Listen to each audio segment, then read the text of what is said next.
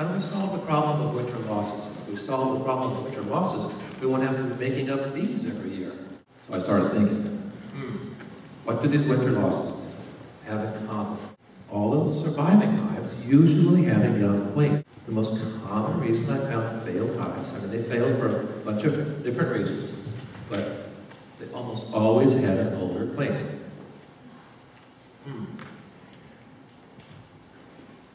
Or a spring queen mated in March.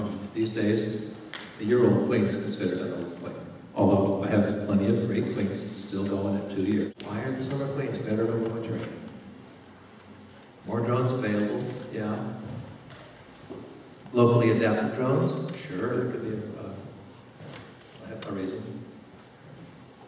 Good weather for mating flights, sure. Combination of all these things, drones raised in good conditions, queen cells raised in good conditions, great weather, often can equal a queen, mated with a high number of high-quality drones. The quality of your hive is often determined by the quality of your queen.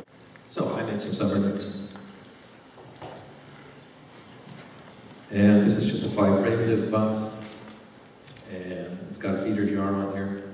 The summer nukes require feeding. You make the summer nukes after the honey harvest in late June in this area, and there's very little nectar available for them to build up on. So they have to feed them heavily for 5 or 6 weeks usually. In my first year I did 5. One of them got robbed out, so I had 4 nukes going into winter, and they all survived. I was ecstatic. In January, they were so full of bees, I gave them another nuke box on top to grow into. By February, there's 10 frames of bees in these, packed full of bees. And I put all 10 frames into a 10-frame box and added a honey super. Actually, it became a brood super very quickly because they just raised brood in that second box. After 3 weeks, I gave them another honey super.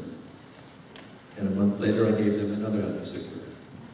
And at the end of April, I gave them another honey super. Biggest honey producers I've seen, always young queens in the following spring. So I was thrilled. When you're making hives, you want to increase your numbers. Instead of making more hives in the spring and hoping for a honey crop and hoping they make it through winter, I try and make next year's bees in the middle of summer.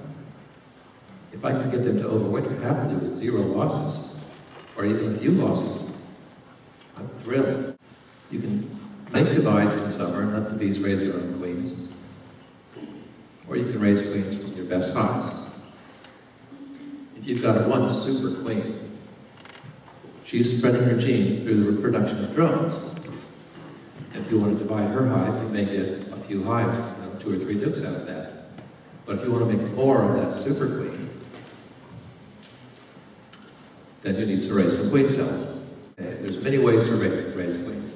I'm going to go into a few ways, a couple ways that small-scale beekeepers can raise a few queens.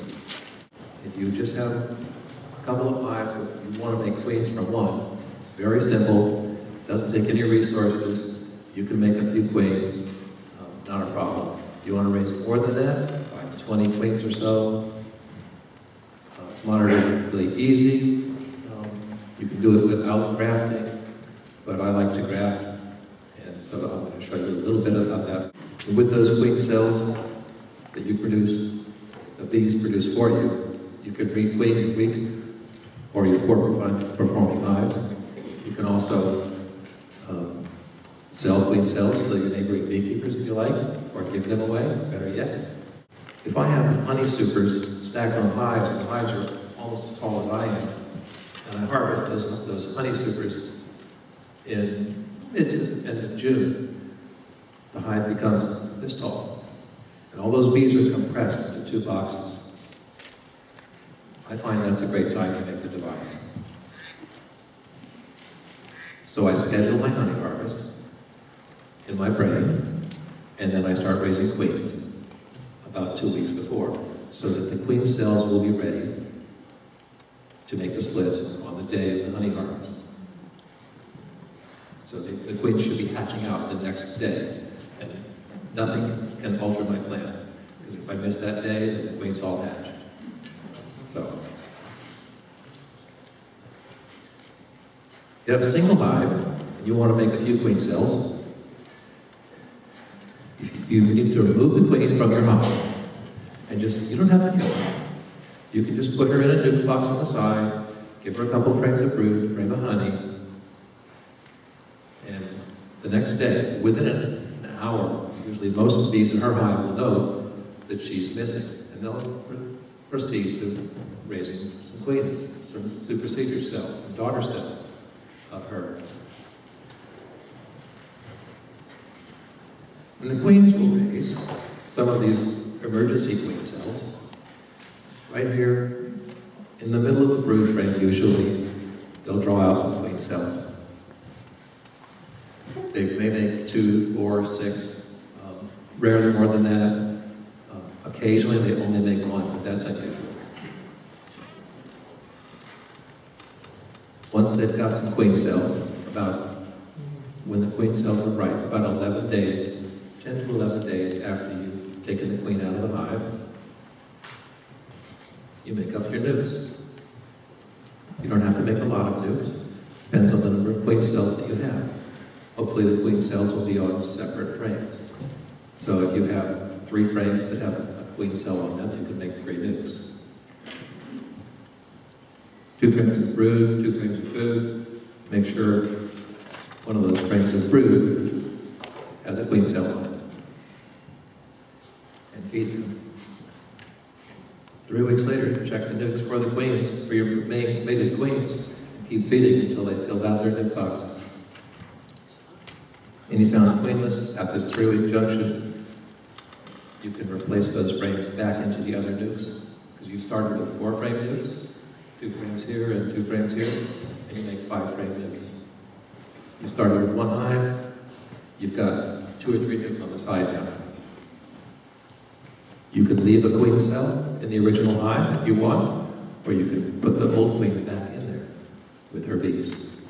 Just like she's in her own little nuke, you can put that nuke into the middle of the brood nest of the originating hive. If you want to make more than a few queens, grafting is an option. Now, there are ways to do it where the bees place the queen places the eggs in pre-made cells, or you could cut cells out of the comb that already have an egg in them. But I'm going to talk about grafting. Grafting is where we remove a one-day-old larva from a cell and put it into a plastic cell cup. The commercial beekeepers, queen raisers use this method because it's very fast and they can make thousands of queens a day.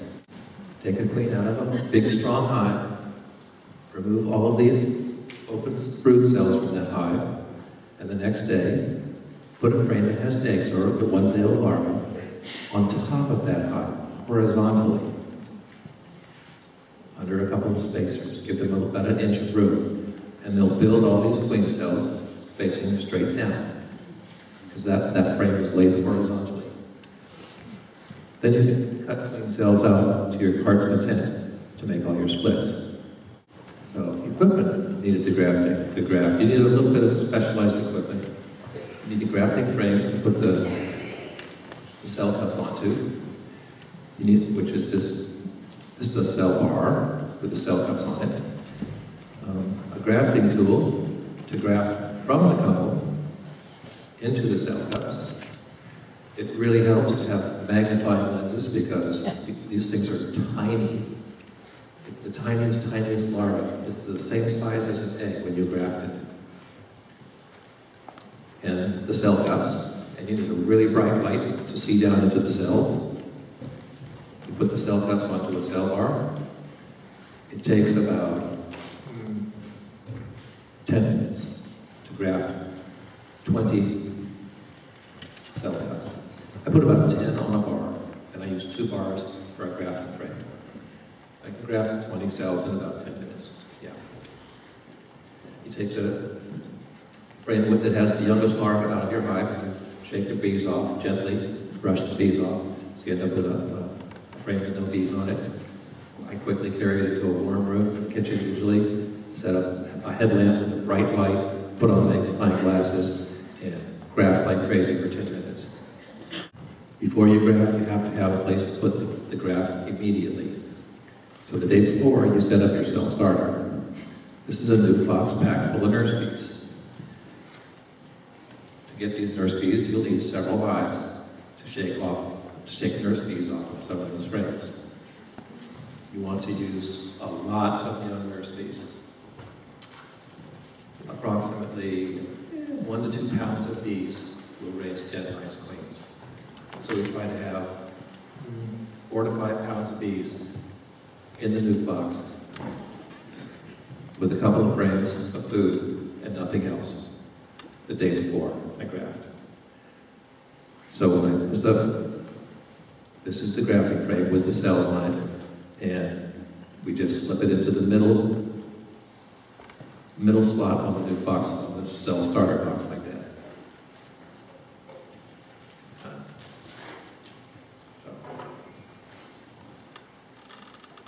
These nurse bees need to be well fed, so I want 2 frames of pollen, 1 frame of honey, no open brood or queen, of course, and we feed them nectar or syrup for a day, just to get those nurse bees engorged with honey and fed rarer to rarer queen. So then you graft 1 day later, and this is what you get. After 24 hours, the nurse bees are starting to raise these queen cells on the cups. It's always fun when you see that. I grabbed 20 cups onto a frame, expecting to get 10 to 15 queens. The first time you do it, you'll be lucky to get 5. I think I got 3 the first time, just because it takes some practice to graft the larva into the cells. And some finished queen cell. This is a pretty good take. There's a few misses here and there. You'll see some empties now and then. 80% take is considered very good.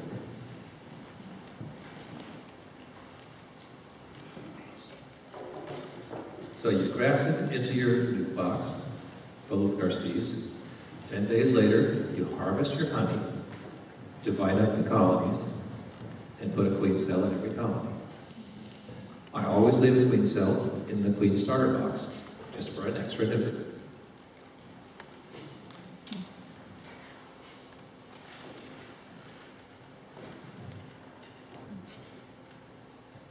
And you will be stunned by how fast these things grow in the spring.